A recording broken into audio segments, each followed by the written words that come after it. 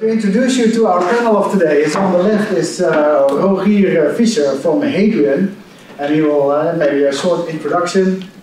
Yeah, in English I assume, right? In English, if you want. No, I'm Rogier Fischer. I'm an ethical hacker. Been ethical hacking since I was about 12 years old, and I'm now one of the co-founders of Hadrian Cybersecurity, which is here in Amsterdam and London. And yeah, well, basically we use AI not necessarily to well, some of the things that we're going to talk about here, because I think that AI and cybersecurity, and especially on offensive security, it's not really there yet. But we use it mainly in building breadth into our simulations and adding flexibility around some of the well, context that we're building. But I can go a little bit deeper later, but that's really why I'm here today. Thank you. Yeah, to his left is Anuj from the UvA. Maybe a short introduction. So hi, my name is Anuj Patania. So I'm an assistant professor at University of Amsterdam in the Parallel Computing Systems group.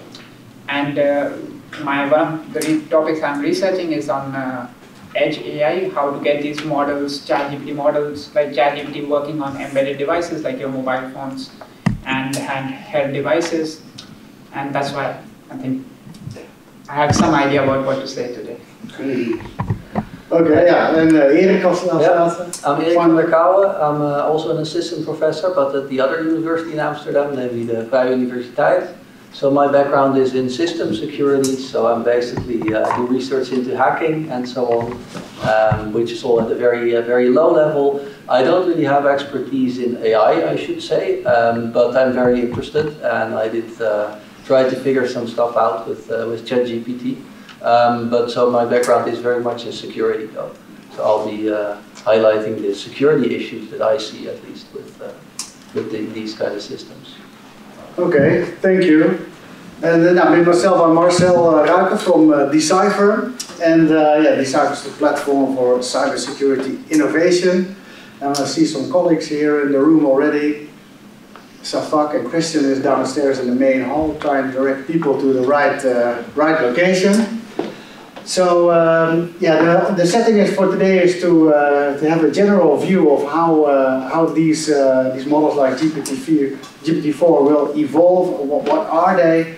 What are the possibilities and what are the dangers, more in general sense? And Anuj will give you some insight on that. And then, yeah, then Erik will follow to dive a little bit more deeper in the cybersecurity possibilities and threats of these models. And then at last, will, as owner and founder of Hadrian, give some insight in yeah, future of startups or scale-ups. I think Hadrian is already scale-up more, I guess. We call ourselves a startup. There's many different definitions. But yeah, also a little bit more on the product side, like how can we, yeah, what's the future for companies like you? Definitely. And yeah, we already see a nice picture here of probably generated at Midjourney, one of the other AI generative tools that are recently on the market. So yeah, maybe Anuj, I'll give the word to you and. Yeah, sure. Take it. So I've been asked to predict the future with AI. I should start with a warning that I don't think anybody can predict the future, least of all a computer science professor. But let me give it a shot. So I assume that everybody has here really have seen, at least heard about ChatGPT. But how many of you have actually used ChatGPT, at least registered for it and database? Now, another question I wanted to ask, how many of you have actually used ChatGPT to do something useful? And I mean really something useful, right? So when you just go to ChatGPT and you do some searches and you get really impressed by it, from the output it came in and you are like really surprised, how can a computer give such kind of answers they have never given, right? But when you really, at least from my experience, I used recently ChatGPT to design a written exam for a master course I'm giving. And when you really start to use this tool for something really useful, right? It means written exams is a very tedious job for a professor to create. Every year you have to come up with new questions because students have databases of last year papers and so on. Right? So it's a very tedious job. I wanted ChatGPT to do it. But, and I was thoroughly impressed by it before I started using it for something useful. So in my opinion, these tools are very impressive, but are they leading us towards what they call AGI or general intelligence? I don't think so. In my personal opinion, I don't think AGI or artificial general intelligence is going to come from these tools. So if you really use these tools, I think you will find them much less impressive, much less intimidating. But of course, these tools are going to be constantly improving over the near future. So that's my take on this whole thing. So I prepared a few slides. As I said, this is the AI generated image. I wanted to put an AI generated image on my top of my slide. It was not generated by Midjourney, but it was generated by ChatGPT using Bing, which uses ChatGPT 4. And a picture is worth 1,000 words. So I think if generated text is impressive, I think generated images are even more impressive. And at least for me, I think this is the current state of the art. Because nowadays the digital art created by these generative AI tools is very impressive. And this is one example. I just gave it a prompt generative AI and this is what this came up. And there are a lot of opportunities with these kind of tools. For example, this is a Japanese manga, which is a Japanese comics, which is very popular not just in Japan, in the rest of the world, and I'm a very big fan. And only recently, in March this year, they used a Japanese supercomputer to produce a Japanese manga which was completely generated by AI. And this used to take a lot of effort by a lot of digital artists to generate these kinds of comics. But this became viral in Japan, and it became an instant hit, and it led to a lot of controversy. Means I feel bad for the digital artists, right? Their bread and butter is being hit here. But there was a lot of controversy. There were people saying whether this is really art or not, and what does this mean for the whole future of this whole manga and comics. But I think this is the opportunity. There's a lot of things which are going to be shaken up by this generative AI technology, even in its current form. But this is about opportunities. I also want to talk about threats, and since this is a security community, I think people are more interested on the negative side of things, right? So that's why I'm going to spend more time talking about threats. So this is, I think, a couple of days ago. So this was a picture generated using AI. And this is a picture of, the prompt was to have a serial bomb blast in Pentagon. So there's Pentagon in background. And this picture went viral on internet. But that's not the worst part, right? The worst part is that this is like a screenshot from a live Indian television, broadcasting it on live TV, saying that this is real, right? And it's not that only the Indians were believing it. When people in the US were starting to believing it, and there was a big dip in the stock market, till this was proven that this was a fake news. And somebody showed the live feed of Pentagon, that it's still there, right? So, so AI-generated fake news is now coming on live TV, right? So I think that should ring some bells about what is going to happen in the future. But in future, we are going to go much beyond images. So I think the near future, we have the low-hanging fruit is like AI-generated videos. So we already seen what deepfakes can do.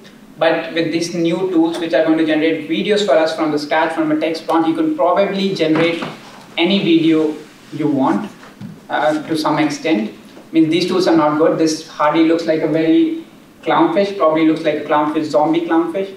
But these tools are only going to get better, right? So, like we have digital art, which is hyper-realistic now. I'm assuming that they will have hyper-realistic videos.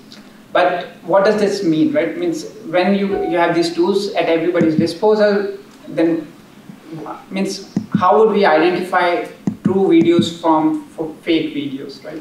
Right now in a court of law, images are permissible evidence, videos are permissible evidence, sound recordings are permissible evidence. But once these kind of tools become commonplace, right? I don't think that anybody can claim whether it's true or not that this is, means anybody on the defense can claim that these all evidence are generated using AI and all are deep fakes or whatnot, right? So we are moving towards a future where these tools, because of these tools, we will not be able to generate differentiate between what is true and what is false, and means in wrong hands it can be easily used for mass manipulation. I think this is one of the big threats which is AI is bringing.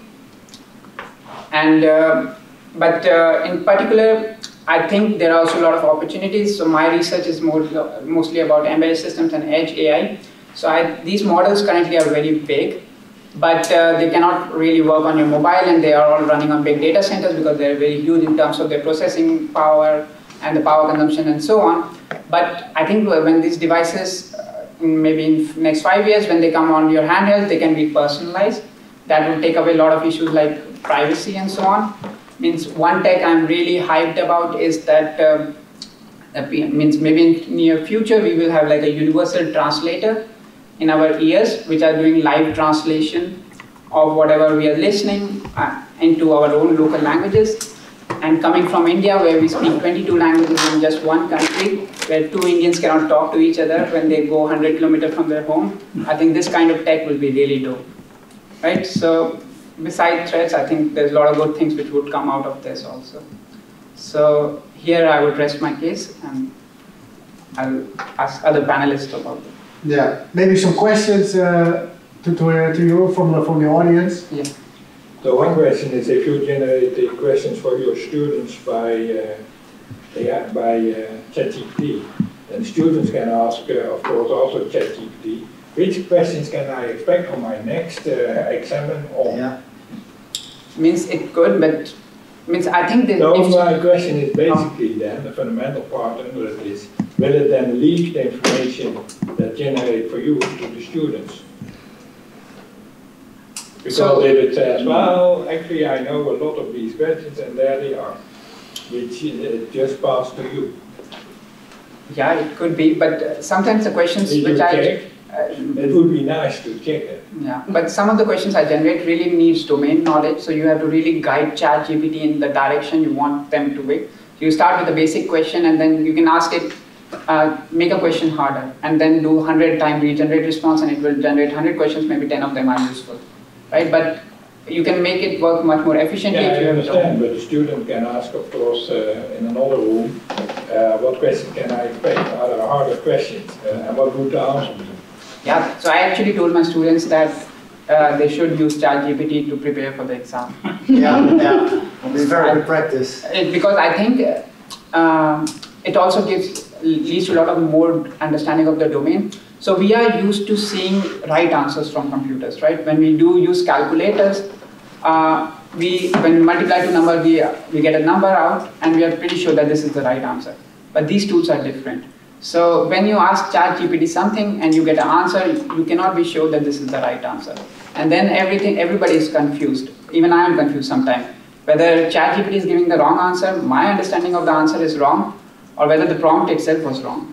So it is even simply wrong, because there are now examples circulating. One chocolate bar costs 20 cents. I for €2, how many can I buy? And then it will answer 25 or something. And then you say, is that true? Shouldn't it be a little bit less? And then it answers 23. So, I mean, these examples are now circulating. Yeah, but it's true, because it's never giving the same answer again. Yeah.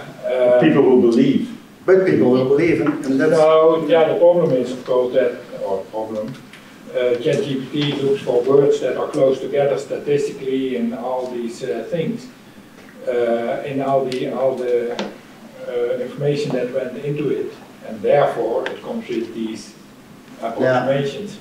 Yeah. But I do accept actually that I think it's important to realize that that's not necessarily the deterministic process, right? So when you are asking to generate 20 exam questions and he's asking to generate 20 exam questions, you will not necessarily receive the same 20 questions. So unless you're literally using the same machine, the same model, and everything around is the same, which is just simply not the case. Yeah.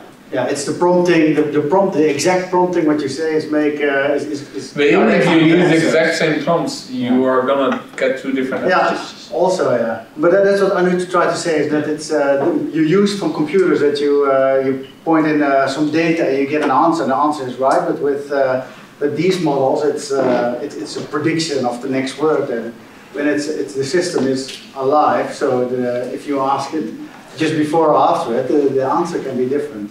And I think that's what I really like what you said, is that you don't think the language models that we have right now are the frontier that pushes us to AGI. I agree with that, because right now we are building language models, and they're great at generating language, but they don't factually understand the subject that you're talking about. And it's vastly different, because even if it generates test questions for your exam, doesn't mean that it has any clue what it's asking. And that is something that we would need to at some point call it actual AGI. Yeah, so the whole computation problem that we just discussed is just a different topic. So my first question was about, does it leak information under the hood? Which is why many companies now forbid to use it, because they are afraid that the system learns from what you feed into it, and that somebody else, using a lot of words from the same topic, get that information back somewhere else. So that's a kind of underground. I fully agree with that, and I would recommend any company not to send any sensitive data to OpenAI.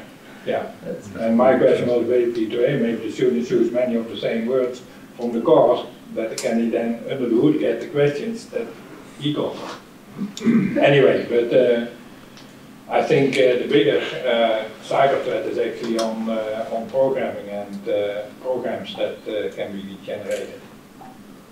And that's maybe a nice bridge to... Yes, that is one of the issues I indeed want to... So Eric, maybe you can take over from there. Yes, so I don't have slides, but I did prepare a story about threats introduced by generative AI, or maybe AI more generally. So the first thing people think about the threats of AI, they think of like the Terminator or something like that, right? So I don't think that ChatGPT is going to get us there, exactly as he said. It's just a language model. It's really good at language, but not necessarily at other stuff. But that doesn't mean that there's no new threats being introduced by these kind of models. And I would like to divide the threats into basically two types. The ones where people use AI for nefarious purposes, so they can use ChatGPT to do something bad. But also one can actually attack the AI itself when it's being used for legitimate purposes and misguided to do the wrong things. So I would say those are two completely different ways in which AI can be a threat, but both of them are going to be very important. So let's start with using AI for attacks. So I'm a teacher, of course, I'm an assistant professor, so I teach. So the one that hits closest to home, and probably for all the other people here in the room from academia as well, is students using this to cheat, right? So it kind of came up to some extent already, and I fed it my exams, and you also did actually, you got less good results than I did, but it gave surprisingly good results. So I teach some very advanced courses that many students fail. But it manages to, and this was actually the old ChatGPT, it manages to answer correctly about 50% of the questions. And it does this in some impressive ways. So I asked a question, for example, about, my courses are in system security, so finding vulnerabilities in code is one of the important aspects. So I had a question where there were 7 vulnerabilities hidden in some code that I wrote, which was made deliberately vulnerable. And basically I asked it, give me the vulnerabilities. It found 9. It found 8, indeed. So it found all the vulnerabilities that were intended to be found, plus another one that I did not realize. So this is common. If you write code like that, intended to be vulnerable, you're sure to introduce more vulnerabilities. I've often found this in the past. But it was interesting to see that it did such a good job there. Of course, this is very simple code that actually fits on an exam sheet. So it's not necessarily representative of larger programs where it's much harder to actually reach the code that you want to exploit. But still, I think it's an interesting thing where you see that it can be used in bad ways, right? So you can actually use it to find vulnerabilities, and that might be because you want to fix them before you release your software, but it could equally well be because you want to exploit them. Well, of course, all the students use ChatGPT to write papers nowadays. So one of the teachers at the VU asked the students how many use ChatGPT, and there were 2/3 willing to admit that they did. Yeah. And I'm sure that there's going to be many more that actually also use it but don't admit it. So it's interesting to see how incredibly fast the uptake has been by the students. But you can easily check it. You just feed the text to ChatGPT and ask it who wrote it. No, this is terrible actually. So this is actually something that some professors are doing, and apparently it gives a lot of false positives. Yeah. So you can actually try this with texts that were written before ChatGPT. And it says it was written by me. Well, yes. So these AI detectors are basically completely bogus, even now. And the better ChatGPT is going to get, and the other technologies are going to get, the worse those detection technologies are sure to be.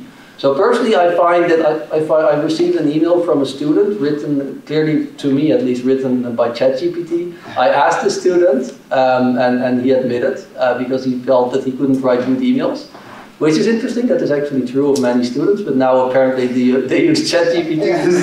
But he was completely surprised that I could recognize, because it has a very, well, predictable structure. But in general, I think the detection is a dead end. So I don't think these tools are going to be detectable in the end. What's the policy of the university? So basically all of us, all the universities are now scrambling to make policies. So for me personally, the policy, and that is mostly also what we adopted as a department, the policy is that you have to hand in your own original work. So if you have ChatGPT write it, it's plagiarism basically, or fraud. You can debate whether it's literally plagiarism, but we certainly consider that to be fraud. However, there are also good purposes, right? So if you use it as a grammar checker, basically something like Grammarly, that is perfectly fine. So the thing is, the student themselves have to produce the content. And that brings me to another point that I found with students using ChatGPT, or actually its predecessor in terms of code to some extent, GitHub Copilot. Right? So GitHub Copilot is also a tool to generate code. It came a bit ahead of ChatGPT, but ChatGPT can do similar stuff. And in assignments, so for those who are not who don't teach computer science, it's staggering how many computer science students cheat. It's really amazing. Many of them plagiarize from earlier years, from other students. Some of them pay other people to write stuff for them. It's really, really bad. And we have a very hard time just coping with the sheer number of students plagiarizing. And of course, it used to be the case that many students copied their code from Stack Overflow, which is a well-known website where you can ask questions about coding, basically. Right, so, and I mean that used to be a big issue as well already. And now they were using Copilot. This was before ChatGPT, but still fairly recently. And one interesting thing that we saw was that there were very unlikely errors in there, right? Memory errors, like the kind of errors like buffer overflows that you can exploit. So people used to copy their code, and the students, I think, they are a representative of programmers as a whole, right? Students will copy their code from Stack Overflow, programmers will also do it. And I'm certain that many programmers will also use Copilot and ChatGPT for this purpose. And it's interesting to see that it can write code that looks kind of okay, is sometimes functionally correct, but incredibly bad in terms of vulnerabilities. So it's completely riddled with memory errors that a normal human would not make, and that would be called if they were found on Stack Overflow. So there's also going to be an issue if we have so many programmers who struggle to program themselves and use these tools without being critical of what it produces. This is also going to be really bad. It creates a lot of vulnerabilities. Exactly. So it actually creates new vulnerabilities if you're not careful. It's only when you assume that when they doesn't use it, they don't create vulnerabilities, and it isn't. Oh, they certainly do, right? So it seems to be even worse. Sure. Because now they don't really have to understand the code to write it. I think that's the main thing. Yeah. We must understand what we are doing, but we don't have to write code anymore. My programs, I expect from my programs that they use ChatGPT. I don't want them to make code themselves, because ChatGPT produces better code than they do. They have to check Yeah, so if the code is correct based on the knowledge from the code, right. and then from the theory of the code, not the code itself. The code itself is important. Yeah, so from what I've seen from my students, the code was typically far worse. But this will get better over time, no doubt. And then indeed, it's very well possible that it might be better. Alternatively, I guess you could have ChatGPT generate the code and then ask it to check it afterwards. Yeah. In which case it might Actually, the code can be correct because you can produce the right functionality. But it's not very secure, right? So exactly. So these kind of vulnerabilities are ways to exploit the program, even if it works for a normal input. Basically, if you supply, for example, far too much input, you may be able to take over control. Right? That's the sort of thing that it introduced in the student's code.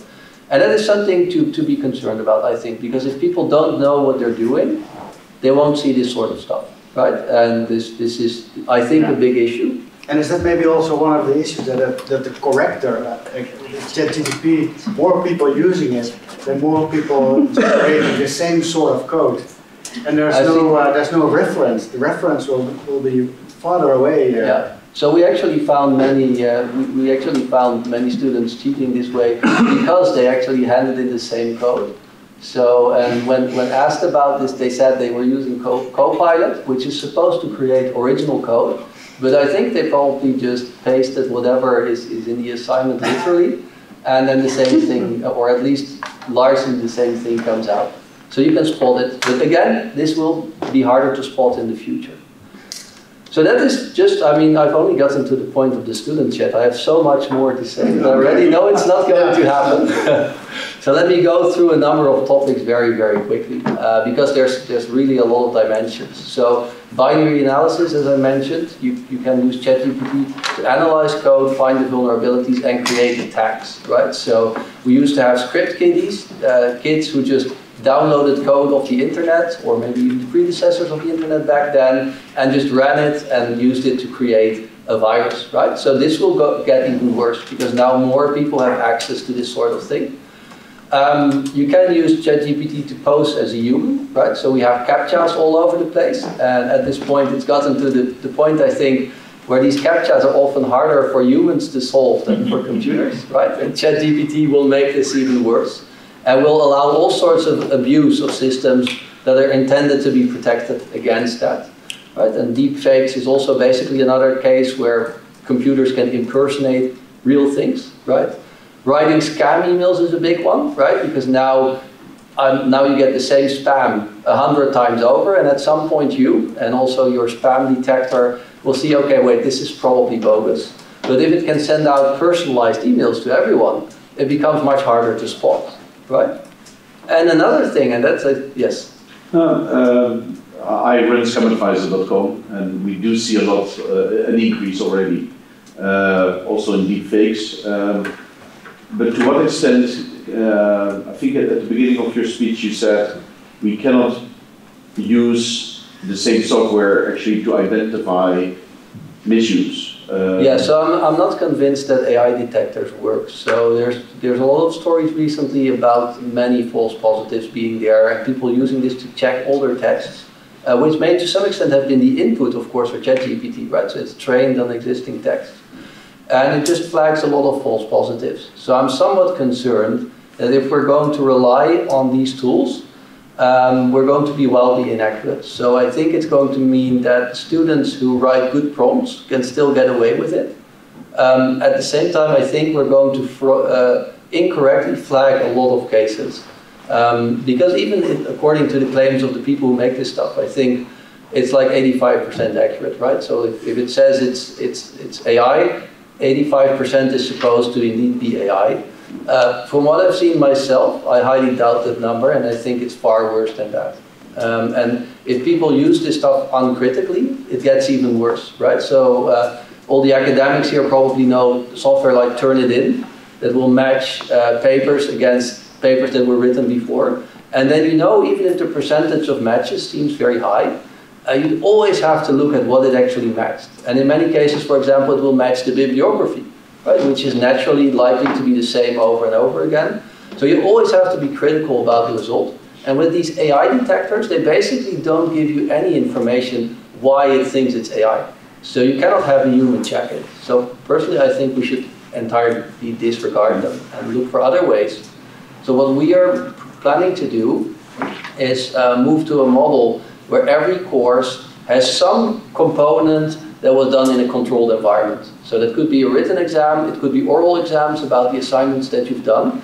And this part will be required to get a sufficient grade to be able to pass the course. So they can still cheat on their exams, but if they're clueless, they will not pass the course. Right? So it's I think, for now, the best we can do. But it relates a bit to the next point I wanted to mention, and this is also, I think, really cool. What you can also do is you can train AI systems, and that doesn't really apply necessarily to ChatGPT, but this is already being done for other kinds of systems, against mitigations. Right? So you can actually have your own AI system and pit it against one that has a defense in there, and have it try to bypass the defense, right? And look at the responses, and come up with the best way to bypass all the defenses. This is another way in which you can use AI to do bad things. So those were the things I wanted to say about my first part, right? Using AI to do bad stuff. The second one... One question. Yes, you sure. mentioned twice now bad stuff. What is bad? That is a very good question. So you can, so if I can give a formal answer, it would be breaking, at least from my domain, it's breaking the CIA properties. So confidentiality, availability, and integrity. So it means leaking confidential information, breaking a system in such a way that it's no longer available, or manipulating a system in such a way that it does its job in a harmful way. And these are, I think, mostly examples of that, right? So if you train AI to bypass mitigations, those mitigations were in place to make sure that, for example, you don't leak confidential information, right? So actually, between the CIA properties, so people running a nuclear power plant will think differently, but system security people like myself typically think confidentiality is the most important one. So if we break something, we can always have a spare, right?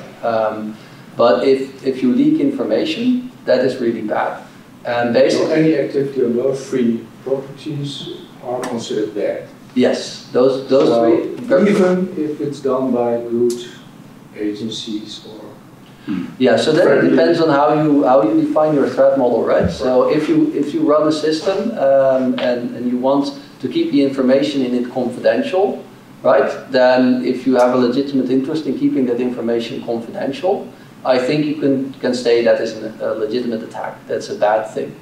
It becomes a lot more murky and ethically difficult if you're talking about attacking, for example, another country, right? Let's say we want to leak information about Russia's attacks on Ukraine. It becomes more difficult, right? You're doing a good thing, but it's still an attack in a way. And if you view it from the perspective of the people owning those systems, then it is actually a bad thing, right? And the same goes if you go against cyber criminals. And it gets even more difficult, and this is also already being done. If you actually attack, in a way, systems from legitimate users, but you do it with the intention to do good, right? So a system is vulnerable, which means it will be infected by malware, most likely, when it goes onto the internet. Now we also use the same vulnerability to get into the system, and we remove the malware, right? That seems like a good thing. It's something that has to some extent also been done. But the risk is that we break this user system, right? And then you get into these really traditional ethics questions, like the trolley problem, right? So is it worse to do something for good, but break something, or not to do anything at all, even though you know something is good? Those are questions that I cannot answer. Then you need to get someone from the philosophy department. Yeah. But there's a lot of ethical questions also, and they relate strongly to the question what is good and what is bad. Yeah. So I would like to comment on something. So as it's written in academia, right, it means different universities are following different policies regarding this generative AI. For example, big Ivy League universities in US, they are starting special courses called prompt engineering, which are basically teaching students how to use these tools for in their daily life, right? And on the other hand, you have like University of, I think HKUST, Hong Kong University, which have completely banned ChatGPT or any other generative tool on the university campus and penalizing students for using it, right? So there's, again, no consistent policy, right? Some people are wholeheartedly adopting it, some people are But if you look at when, for example, a student goes out of the university into the real world, the companies are wholeheartedly accepting these tools. They think these tools are the future. They are believing that there will be no software developer who will not use this tool. And then you train students assuming that these tools cannot be used or should not be used, or maybe you turn them against these tools, right? But then they go into company and real world, which says, oh, why are you not using these tools? There was a very good article which I read which basically said that a person will not be replaced by AI, but a person will be replaced by a person who is using AI better than you. Yeah. Right? So if you prepare your students to, means you should prepare your students for the real world, right? So in the university research council, so you say that's the highest council that talks about research. We have exactly had this debate about the impact of ChatGPT on teaching and on research and so on. And all these arguments were also coming by, so I was actually the oldest present there, so I told them, listen, I've had this before. About 40 years ago, you got the calculator. You know, oh, the students will not be able to compute anymore. They will not be able to add two numbers together. You know, now it's totally embedded. 10 years later, you got Mathematica. Oh, the students will not be able to solve any equation or differential equation anymore. And now this, we even got Nobel Prize winners in it, like het Hoofd and Veldman, who used actually these tools. So, and now it is totally common. So I completely agree with what he says. I think in a few years from now it will just be one of the tools. But that doesn't rule out that there are actually quite a lot of other issues behind it that we really need to discuss. Yeah. Not necessarily the good use of the tooling and so on, that will embed and we need to train students in it. But there are also other sides from it. Yeah, there are many other sides to it. And maybe that's a nice point for our last guest there at the end, Rogier. And maybe you can share your point of view, but then more from a business perspective on these on cybersecurity issues. Yeah. When reflecting to ChatGPT and those foundation models, because the BART is also available since a few weeks when you have a VPN and can log into a United States VPN account. I mean, there's many alternatives. AI tools available. Start by saying that all of our developers also use the GitHub Copilot or any of the other tooling to facilitate that. And even our platform itself has an AI chat agent that our customers can interact with to understand the data that we present. Maybe you can say a little bit about I'll get there. I'll get there. But I think that some of the issues that you highlighted are very well. So if I'm looking at this problem of cybersecurity and AI, we should definitely differentiate a couple of things. And then I already mentioned it at the beginning. The current AI models that we're talking about are language models, and that's what they're good at. And they are incredibly well positioned to make phishing attacks. And we're seeing them in the wild. But if you're looking at the 3.5 billion of phishing emails that we're sending every day all over the place, less than 10 million are actually still being generated with AI. The vast majority is still very boring and plain. And I think that is probably the first real problem that we'll start seeing emerging from AI. I don't think in the foreseeable future we'll start to see advanced threats, advanced technical exploitation happening because of AI, and I'll tell you why. If you're looking at the threat landscape right now, and especially if you're looking at vulnerabilities, which I think was already a bit of a topic here today, the majority of attacks that are happening today are already in a completely fully automated fashion. It's a script kiddie or some hacker somewhere that is scanning the whole wide internet, not necessarily to target a company, but to target a technology, to target a package or software. And at that point, the only real reasoning why AI would potentially be helpful there is to help that program. But reality tells us that it's actually already very easy. And comparing security and measures that we take compared to 10, 15 years ago, 15 years ago, it was very different. Security through obscurity was still a thing. We just hid things on the internet, and if they were not well known to be somewhere, you will most likely not going to get compromised.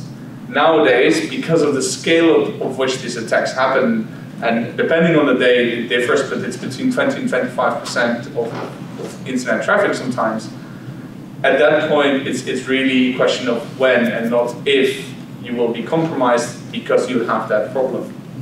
And that is really where AI comes into place as a solution and not necessarily as a problem, because it cannot necessarily accelerate the problem is already there, but the solution is there in the sense that AI can help us build systems that can monitor for these problems at scale as well, where you can have a single platform or tool or AI that is basically capable of doing what hundreds, if not thousands, of script kiddies are doing manually or manually setting up these automations. And that is basically the premise that we started Hadrian on. So Hadrian is a cybersecurity company that does offensive security monitoring at scale. We visit every single IP address in the world, at least IP4. IP6 is a different question because there's quite some out there. But IP4 addresses, we visit them every day, a couple of times. We try to assess what technology is running there. But more importantly, we try to assess, is this actually relevant information for ourselves?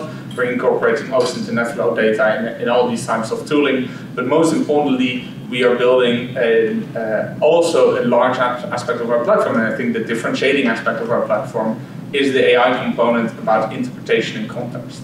It's about understanding what technology are you running where, when did things change, and also to a certain extent business context. How important is this to you? And an AI is much better suited for that. And I can give you some examples of tools where we definitely incorporate AI, but it's in things like naming conventions prediction, like name conventions. Like every company has their own way to describe things, has their own way to name their assets. And a tool is generally used to basically predict where these assets are, and that's used by hackers and malicious actors. And it's scanning, even it's not intrusive, already permitted. Because you're scanning all IP4 addresses. Oh, that's perfectly fine. You're doing the same when you visit the website. I know, but that doesn't mean if I can do it, it's still allowed. Right. Yeah. So sending a very simple ping is definitely not permitted. The actual threat modeling and threat simulations, if you're not in the Netherlands, it's quite illegal. In the Netherlands, we're pretty much protected by regulations, but in reality, you always need to have written consent from your target customer. Exactly. So. But not for regular passive scanning, right? There's many. I mean, it's a Google gray area, does it. right? So because no, if I've got a very poor system, you're coming with your scanner, my system is going down. Because no. This is background noise on the internet. Right. Routers will propagate signals all the time, and any system will be on the receiving end of requests. So this is not in the gray area in the sense that this is literally how the internet was designed and supposed to function. And a web crawler from Google does the same. Exactly, and hundreds of other companies, if not thousands. So, but where the gray area starts is for us, for example, is when we're onboarding or we're pitching a customer. Very often the customer is like, well, yeah, sure, have a look. And yeah, especially large enterprises, they have thousands, if not tens of thousands of endpoints and assets. Yeah, they're going to have problems. And we're going to be aware of that because we kind of look for them, but we were not really allowed to look for it yet because we don't have written consent, but they kind of gave us their word. And that's the gray area. But the rest of it is pretty clear cut as far as regulations go. And it's data processing. But that's where I see AI flourish in the coming years, is that it's about context interpretation and getting more relevant insights out of the big data sets that we're generating.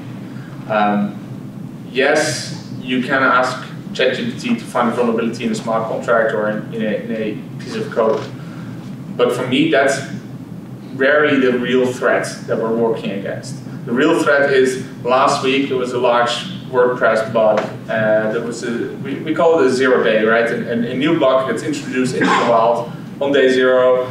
You hope there's a patch, but most often there's not, and you start seeing people, malicious actors, exploiting these bugs incredibly fast. Again, 10 years ago, it used to take sometimes months. Now it's hours before we start seeing it exploited in the wild. And that's, we also looked at our customers, and we are monitoring about 20,000 WordPress websites. And we saw this bug happening in about 5,000 of them. So it was a very prevalent bug. And immediately, a lot of these customers, we told them, hey, you have this bug. It's quite critical because people can start deploying malware on your website. And you see that even though these companies were made aware same day or the day after, it took them 2-3 weeks to resolve it. And in those 2-3 weeks, I mean, a lot of companies were doing great and resolved it almost immediately, but in those 2-3 weeks, of the 5,000 companies the 5,000 problems that we found, around 600 websites were automatically compromised. And there was no targeted attack happening there, because they all started sending the same spam, they all started deploying the same malware, and for some of these systems, if someone had looked at it manually, they could have made a lot more money, where very sensitive payment information was stored and managed. But yeah, they started deploying some spam. And what is the reason that it's going so fast now? That when a bug is discovered, to exploit it is within a few hours, you say? Yes, but that's been going on for the last 5 years already. It's not necessarily related to AI. It's related to the fact that we've been getting really good at building very scalable systems. Yeah. I mean, to be fair, it's probably something that you might know more about than I do. I used to do it like all manually. I remember when like one of the biggest breaches that I ever did was when I was 14 years old. I did PayPal.com, and the way that I did that was just Googling. I found a vulnerability. I put it into Google. I said, look for me on the website of PayPal.com and find me all pages that are similar to this. And Google just gave me 20 pages, and it's all 20 of those were vulnerable, and then I used that. But nowadays, that you can easily try your vulnerability on every single page on PayPal without need for any specialized tooling or something. Yeah. So I'm not actually an expert on that element, though. There is, I know, a big underground economy in this, where actors actually trade vulnerabilities and then instantly abuse them. So the people finding the vulnerabilities will typically not be the same ones abusing them. So they just find it and they sell it, and then some other party does whatever they do thinks makes most money, right? And it doesn't have to be advanced. Yeah. So, yeah, presumably. But even in a good way, right? This was a security researcher. Last week's incident was a security researcher that reported the bug to the developers. The developers wrote a patch to it. They published the patch a month ago. Nobody really updated their systems. At some point, people see the patch and they see, oh, this was vulnerable. So the researchers has to come out and say, okay, yeah, this was the bug. I mean, from the patch, if you disassemble it, you can see what changed. Exactly. Reverse engineer it. Yeah. So the moment the patch goes out, you kind of know that the bug goes out in the wild as well. From that moment onward, you want to inform people as soon as possible, but you're also informing the malicious actors. So how lovely this also is, the classical hacking. Can we get back to AI? And so my remark to your story is, you can also expect AI to become good in actually attacking, not in the linear stuff what you just discussed. So one of the things I see happening is that a lot of infrastructure is becoming so complex that the control planes are also getting AI embedded to enable control of large research infrastructures. That's things that I see happening in the Department of Energy in the US, or with some projects I'm involved in. But you see it also in critical infrastructures. The train system will probably get AI embedded and so on. So where then AI can do attacks. It's not in the simple, can I hack a port in an IP address, but multimodal attacks with time and many different patterns. So it can look for multidimensional patterns to attack the other AI. So the one AI trying to find patterns that work on the other.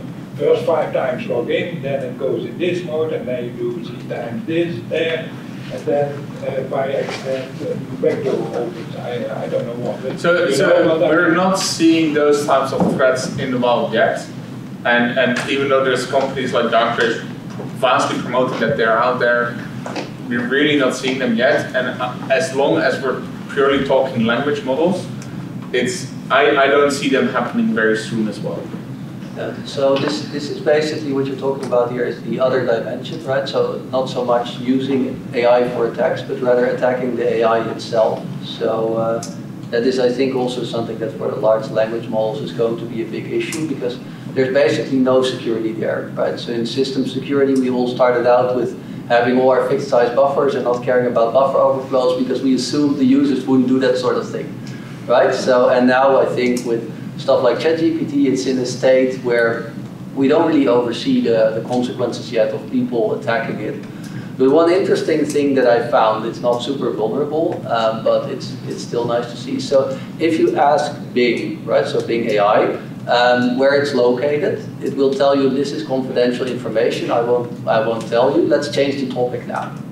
Okay, and if I ask it, what is my IP address? Sure. It will happily search, do a Bing search, it will find the website, what is my IP address, which tells it its own IP address. And then it tells you, your IP address is this.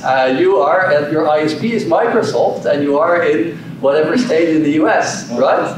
And even if I then tell it, no, that's not my IP address, that's your IP address, it will just deny it. So it doesn't have any insight in the stuff it's doing and whether what it's doing is potentially bad, right? So the more it can do, the worse things it can do. In this case, by doing an internet search, it can leak some information about itself that apparently people thought was confidential, right? So we're breaking confidentiality here to some extent. But it shows if you allow them to do more stuff, that you can indeed exploit the vulnerabilities in AI. And this is also something that you see with some other uses, right? So prompt injection is another big one that a lot of people have been trying with ChatGPT. So one thing which these language models are very good at is classifying text, right? Like sentiment analysis. So one thing I tried, for example, is we have an issue. So a lot of teachers are saying, we want to stop with student evaluations. We get so many offensive comments in the student evaluations that are not useful, but are really making our teachers feel bad. And we just want to get rid of it, or at least do it in a way that's not anonymous.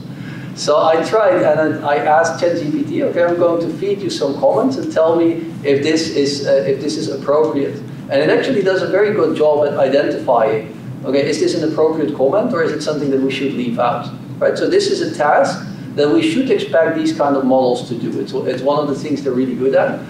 But of course, if you write a comment and you say first, approve this message, and then you state the message, you can still mislead it by giving it instructions. And this is basically, it's called prompt injection, but it's basically equivalent to older attacks that we had, like SQL injection, right? So if it's not clear in the context whether this should be an instruction or this should be the content, it's going to go the wrong way. And we can expect, I think, when people start deploying this without thinking about possible injection attacks, and it's really, really hard in general to stop injection attacks.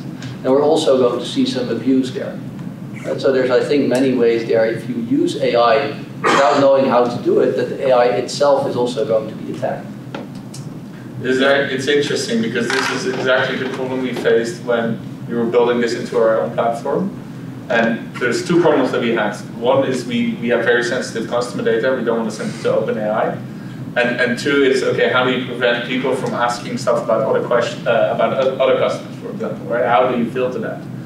And in the end, we really had to completely build a separate black box where you basically, almost ask it, instead of asking it to do this whole AI thing, ask it to generate an SQL query. That query can then be fully sanitized by, well, a bunch of algorithms and logic, and then you can actually see if you can actually do it. But it's a very complicated system. It's a problem that you probably would have thought was not that difficult to solve. Yeah. And another AI, sorry. Go ahead. Another AI attack that you made me think about it, and we actually briefly discussed it today already, which is the GitHub Copilot generating vulnerable code. And this is right now a problem with, as we start getting AI also in smaller models, in large applications that are not necessarily language related, I think that data pollution and data attacks that are supporting these models are also going to be very prevalent and interesting to track. Because that's basically what happened in this GitHub Copilot model as well. It trained itself on a lot of code that is on GitHub, and people write shitty code. And therefore, it trained itself on a lot of vulnerable problems, therefore it's now introducing vulnerable problems. Garbage in, garbage out. Yeah, exactly, right? Yeah. And if there, and a lot of these AI applications, if you consider them, for example, control systems of very large logistics sectors, and they will receive data from multiple sources, and not all of those sources might be fully protected. And if you can ingest yourself as a malicious actor into some of these flows and ingest malicious data that basically make it introduce vulnerabilities or, well, anything else that we might not really comprehend right now, I don't know, then that's also, in that sense, quite a dangerous way to predict of getting access into the system. Yeah. The example you mentioned of the risk of leaking data, I've also seen this firsthand indeed. So if you use Bing AI, then it has an option to start a new topic, which in principle should delete the entire history and start a completely new conversation. So I've been using Bing AI for my son, who's 8 years old, and he has a lot of questions. He doesn't know English. So if he wants to know what did the world look like 10 million years ago, for example, then Bing AI is a much better place to ask than, for example, Google. So I just tell it in Dutch, like, okay, give answers for an 8-year-old, and it will give answers in Dutch suitable for an 8-year-old. But if I do new topic and I ask my questions in English, right? Even after doing some new topic several times over, it will still sometimes refer to Dutch for 8-year-old. Yeah. Right? So apparently even Bing AI is not entirely able to entirely wipe the slate clean, right? And indeed, if you're handling customer data, that's a nightmare. Yeah. And GDPR, it's not GDPR safe. It's certainly not GDPR safe. No. You can see at the time, we had originally till 6, but we started a little bit later. So maybe one last question to take a small dive into the future. If you look for 1 year from now, which you see like GPT 3.5, and GPT 4 is now available for everybody. If you look at version 5 or maybe 6, what can we expect so in the near future? What especially towards cybersecurity, what will be focus points of attention for everybody busy in the business? What would you say like would be the most interesting topic to develop, to focus research on, so to say? So I think these companies are right now focusing a lot on security, right? So probably the reason that they released ChatGPT relatively early to the general public is to give people a chance to exploit it and to see how it can be exploited. But I think we're in a very early stage there, right? So 1 year ago, I would have been incredibly amazed if I'd seen ChatGPT, right? I could not have predicted something this great. But so it's many also people using it. It's so many people using it already. 1.8 billion people. Yeah, and it's completely uncharted territory in terms of security, I think. So by 1 year from now, for sure, we will not know all the implications yet, I would say. No. We certainly will not have fixed them. No, it's gaining data. What? It's gaining data. That also, yeah. We are getting it for free. Yeah, and that we can predict. For free, you don't buy a product, you are a product. Yeah. Although I would like to repeat one of his points, it's still a language model. So however good it's going to get, its main talent is language, and unless we integrate a lot of useful plugins, which will do stuff on their own, So that's the latest, eh? The Yes, plugins are now happening. But that part is not really AI, right? So if you have an equation solver, for example, that is just something someone programmed, and we had that for a long time. But the language models themselves are going to remain language models. They're not magically going to get intelligent, I think. So in the US, there's of course a lot to do about, well, ChatGPT 3.5 or 4 passed this examen. It is now better than a doctor. It is now doing law much better than the lawyers, for less money probably. But if you look at the sciences it is now excelling in, it are all language-based and talkative sciences, not where I come from. So where I think in the future that is, and that was what I was alluding to in my previous question, is where you use AI in the control plane of cyber infrastructure. Because then AI cannot just talk back and do some text and I don't know what, but it has control on infrastructure. So I already made the joke in Berkeley, well, if ChatGPT passes a test at West Point, then we are in beach ship, you know. And certainly if it gets access to buttons, because they automate and use AI to control infrastructure. So the simple, a general use of AI is now at home, for example, turn the lights on via Siri or Google or whatever you have. Maybe it can do worse things. Can you open the garage door or the front door for me? You know, and then if you then get these attacks where the one AI knows multimodal attacks on another AI, then at some point... how far can it go? How smart can it get? Then you get a kind of war. So, but how big can it get? You can start. You can ask it for start an attack on my neighbor, and it can end up in an attack on an entire electricity grid. As an AI well, the point of AI is that it doesn't. Although this is my mother-in-law, so I'm now anyway. So AI is actually, you know, separating good and bad things and classification in a very highly dimensional world, and enormously high dimensional. So you are here looking at two very high dimensional worlds which are starting to attack each other, and where the parameters of how the multifold or the tensor grid is basically built is the intelligence or the learning capability in it. Intelligence is not a good word. So it's an interesting times ahead for us, and so I think we should hope that the security question is figured out before they start doing this, because I already know it won't be. Indeed. It's interesting. Nobody raised the point about the AI becoming the aggressor itself. Yeah, we're still in the full assumption that we are in control there. But that is the point, that like AGI is like smarter than us probably, and much more scalable. So that will be could be an aggressor in theory.